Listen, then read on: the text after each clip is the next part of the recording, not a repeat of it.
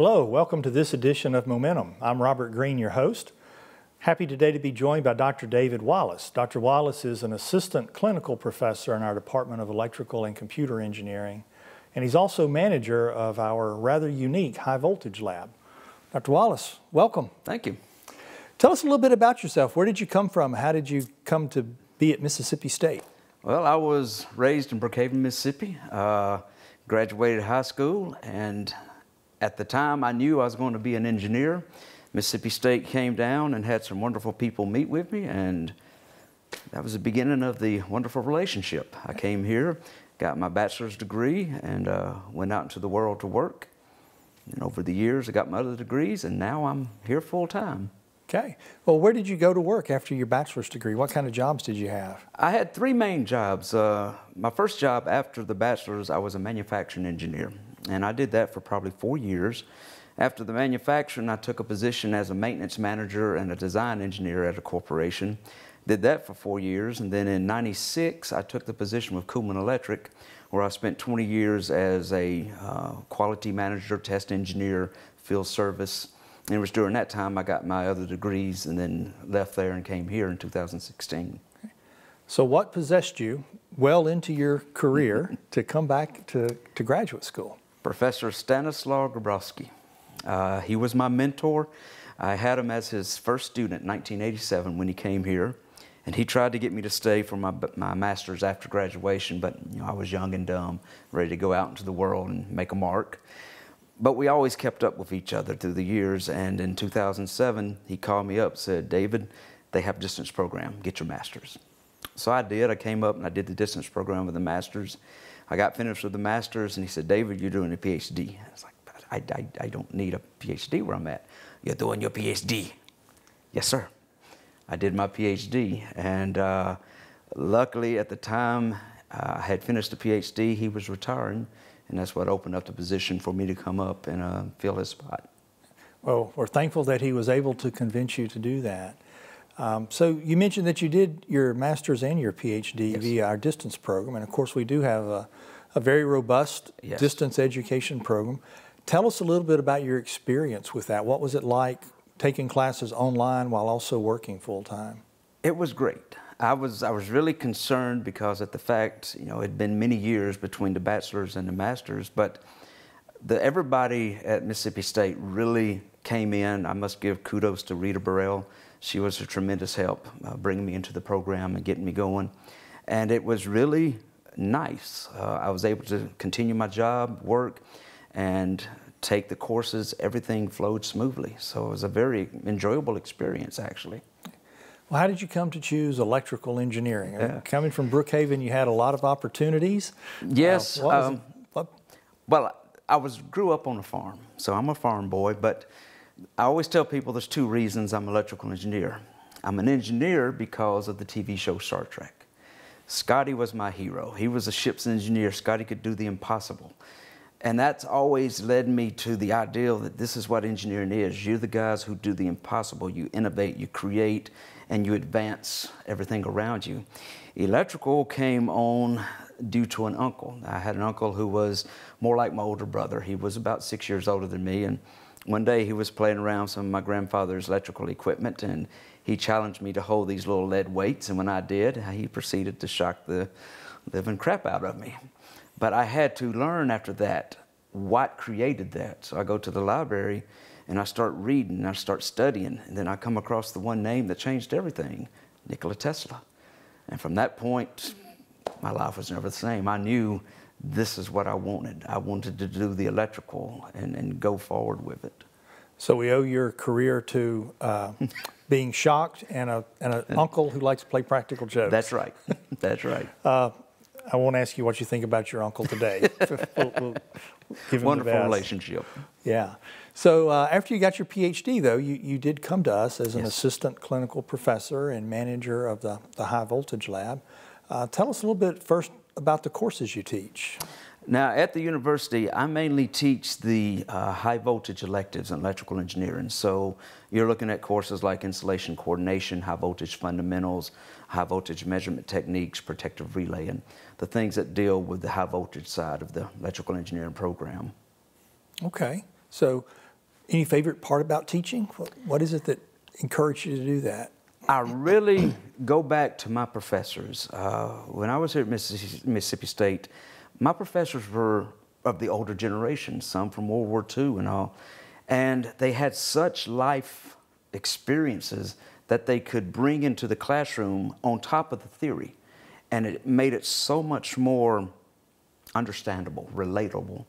And that's what I like to try and do now is I've got my years of experience and I can come to the classroom and teach you the class but give you the practical side of the applications, how you will go forward and use this as you go out into the world. And it's really an enjoyable experience when you see the looks on the faces and you can see the light bulb going off. They get this, they understand it. I love it. Would you say that your experience working in industry has really come to help your teaching ability? Tremendously. I learned from the people at the industry, and at the same time I was able to start moving forward and teaching the new inductees into our company, training them. So I had a very good background on being able to teach and train the new incoming personnel, and I can carry that forward over into the way I teach the students. Okay. Well, you're also manager of the high voltage lab. Yes. So for those who may not be familiar with what a high voltage is, what is high voltage to you in terms the average person could understand? Well, if you think about your voltage in your house, you have 120 volts and 240 volts. For me, high voltage in the lab goes all the way up to 3 million volts. I can create lightning. I have 1 million volts of AC, 1 million volts of DC. So we're at the extreme end of the voltage, and we use this to test all of the systems that are used to generate, transmit, and distribute electricity across the country now. Okay. So tell us a little bit about the history of the high voltage lab. How did it come to be, and okay, the what high sort of work do voltage you lab do? actually was created by Professor Paul B. Jacob. He came here in 1946 after the war, and he started teaching in 1950. He built the very first high voltage lab. It was over in Patterson. It remained there until 1977 when they built Cimarron. At this point, he brought in the lab that we currently have today. And what we always like to point out, this is the largest high voltage lab in North America. No other university can even come close to what we offer at this place. And then he brought in all the industry. They donated, they built the lab to where it is. I was fortunate enough to be able to be part of that lab during his time before he retired. And then Dr. Grabowski came in and took over for Paul, so I was able to work with him. So today I'm standing on the shoulders of these two giants trying to carry forward the legacy of the lab. So you not only know the history, you've lived the history. I've been part of the history. Yeah. So what kind of research are you doing there and has been done there? We do a lot of research for the industry. So I will bring in transformers, insulators, lines, power lines, cables. We'll test this. We do research with the Advanced Composite Institute. They're creating carbon fiber samples. We will test them for the resiliency to electricity. We also do a lot of work with the DOE, DOD. I've had the Army come in, the Navy brings ship models that we test. The Air Force, we've done work on wing materials. So it's a broad picture of industry that comes into the lab for research. Well, I know you love giving tours, and it's a very popular tour for prospective students, particularly those looking at electrical engineering. So tell me a little bit more about the ships from the Navy. Being a retired naval officer, I need to know a little more about that. Well, we had the Navy come to us, and they brought us a model of a destroyer. And what they had done was add a helipad on the backside of the ship. They were concerned with the helicopters landing, the rotating blades generating static fields which could possibly draw lightning down to that area. So they wanted to protect the helicopters. So we studied statistically where would lightning strike the ship, and then once we knew that, how we could put protection to draw the lightning away from the back to the front of the ship to protect the helicopters back there.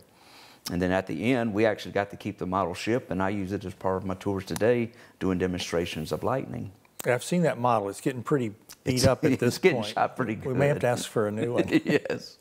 What sort of future do you see for the high voltage lab in terms of projects or research?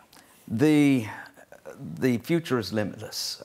We're at the precipice of where do we go forward in our electrical generation transmission. We have the old methods, gas, coal, nuclear. We have the upcoming wind and solar. Where do we go beyond this? And then you look at the state of the grid in the United States. The grid is old. it needs a lot of improvements. We need to make it more robust, more stable, because you can't afford to lose power. So a lot of the research that we're doing in the lab really focuses on advancing the electrical grid and the systems in the United States, and not just the United States, but around the world, in order to ensure a continuous supply of electricity with very few interruptions. Okay. Well, there are 3 missions to the university. Learning is one of them, so you're certainly involved in teaching classes and engaged in that. Research is the other, so we're doing that. But then there's also service. And I know that you are involved in a meter school. Yes. That is a service that honestly benefits the citizens of the state. Yes. Tell us a little bit about that school and how it came to be and who tends to come to it. Well, Professor Jacob, once again, started all this. In 1950, he started the very first annual metering school. And what it did was bring in people from the utilities, from the power companies, from industry, to give them a sort of advanced training, a in-depth training course. And he maintained this all the way through 1990. After he retired, it sort of went into hiatus. Last year, I actually reinvigorated the school, brought it back. So this year will be the second time that we've brought it back into play. So we're calling it actually the 42nd annual school. And each year we're getting more and more, because there is a big need in the industry for people looking for this type of knowledge to be able to come in and study and learn, and to have the lab as part of the school is a perfect combination.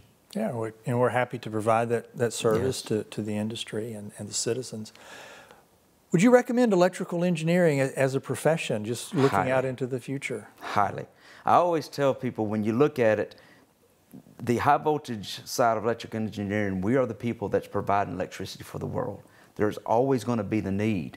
And then I point out, through my years, I have been heavily involved in the standard committees in IEEE, PES, even IEC.